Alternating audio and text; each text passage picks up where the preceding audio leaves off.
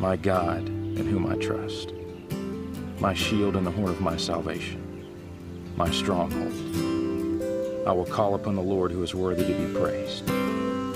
So shall I be safe from my enemies. Lord Jesus, would you help me? I need you. Lord, I feel like there's giants of fear and failure just staring down at me, waiting to crush me. Father, I will not worry about tomorrow or all of its questions. Father, I will just trust you, and I will be waiting for treasures in heaven.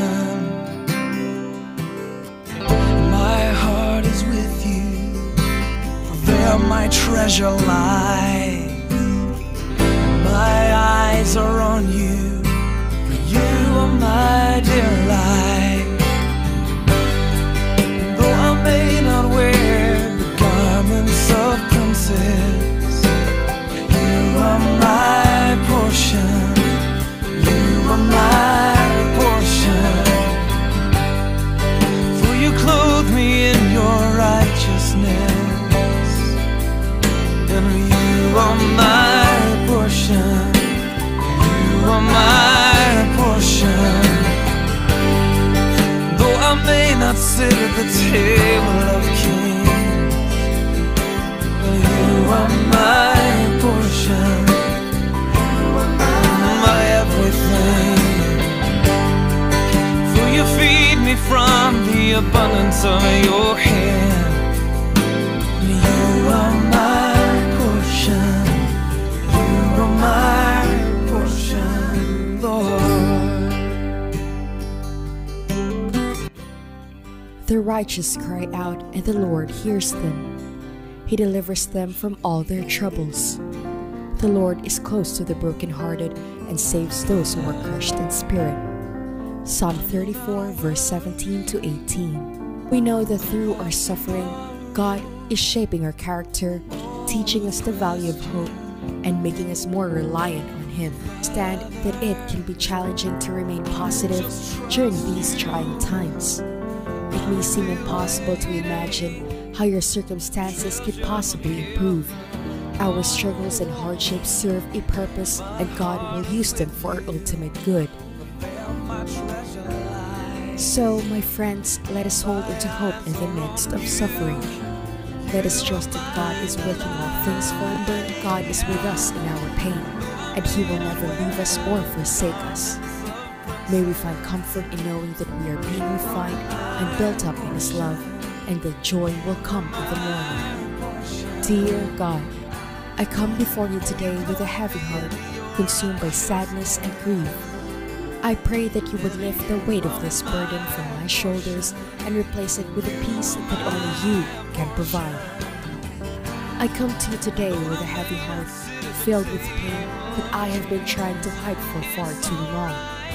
Lord, you know the depths of my soul and the pain that I have been carrying around for so long. The pain that I have been keeping to myself has become unbearable, and I feel like I am suffocating under its weight.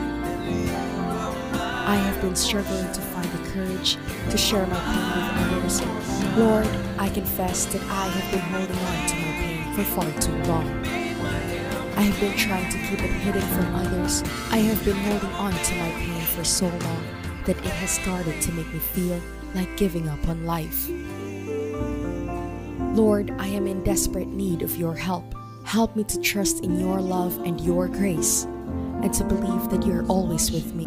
Help me to see the value in sharing my pain with others, and to find the courage to do so. Lord, I ask that you would surround me with your love and your peace, and that you would give me the strength to persevere through this difficult time. May your loving kindness and compassion flow over me, bringing light and hope to my soul. Help me to trust in your plan for my life. Ask for your strength to get through each day, one step at a time. Help me to focus on the positive things in my life, and to remember that you are always with me, even in the midst of my deepest sorrow. Please comfort me with your love and grant me the courage to face each new day with renewed hope and faith.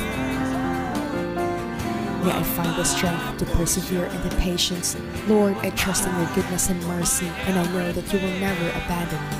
And I thank you for your unending love and grace. In Jesus' name, amen. Romans 5, verse 3 to 5. Not only so, but we also glory in our sufferings, because we know that suffering produces perseverance. Perseverance, character, and character, hope. And hope does not put us to shame, because God's love has been poured out into our hearts through the Holy Spirit, who has been given to us.